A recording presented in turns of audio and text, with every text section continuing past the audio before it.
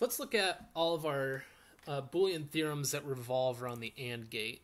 So to start off with, let's do our truth table for the AND gate. So we've got A and B for our inputs, and our AND symbol is just the dot.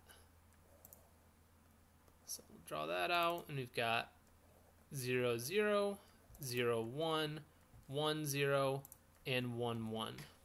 In our AND gate, remember, both of the inputs have to be a 1 in order for the output to be a 1. So that means our 1 is right here, and the rest of these are at 0. And just to draw this schematically, we're going to have our AND gate there. This is A and B,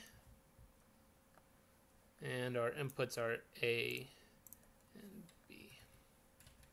All right, so our first theorem is x ANDed with 1 equals x. So that means here we've got x and a constant 1. So anywhere, let's look at our truth table. Anywhere that we've got b is a 1, that's here, and b is a 1 here. We see that the output just follows the input directly. So A is a 0, the output's 0. A is a 1, the output's a 1. So that's kind of a way to make sense of that theorem. Now, theorem 2 prime, which is x and 0 equals 0. Now, hopefully this one should be very intuitive, right? We need 2 1s for the AND gate to be a 1, for the output to be a 1. And so if one of them is stuck at 0, it doesn't matter what this input is, the output is always going to be 0 because it doesn't have that other 1 to bring it up. And then we've got x ANDed with itself just equals x. So what that's saying is that both of these guys are tied together, right? They're both hooked to x. So that means that they're always going to be equal. And so we look at our truth table and spots they're equal. That's there and there.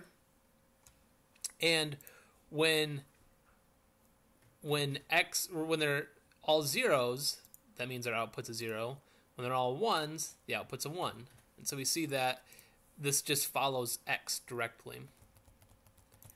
And our next one, which is literally the same thing for the OR gate version, is theorem 4 prime, which is just x prime prime equals x. And even though I already explained it, I'll do it one more time. We've got x is our input, and that's going into an AND gate. And then we're going into, a NOT gate, and we're going into another NOT, and we're saying we get x. And so we know that the NOT is going to invert x, and so we get x prime here, and then this is what we're implying, or not implying, but stating, right? That x not knotted is just x again. So to really do this, let's test it out. Let's say we've got a 0 here, 0 here, that flips to a 1, and then it flips back to a 0, or where we started. Same thing if we start with a 1, we get a 0 here, and we get a 1 there. So that's the involution theorem, or theorem 4 prime for this case. And then we've also got, our last one is x and x prime equals 0. So let's look at this. This is saying that we whatever one input is, the other one is going to be the opposite. So what that means is our inputs never equal. One is always a 1 and the other one's always a 0, or one's always a 0 and the other one's a 1. So that means we're looking at these two rows in the truth table, in which case we can just see that both of their outputs are 0.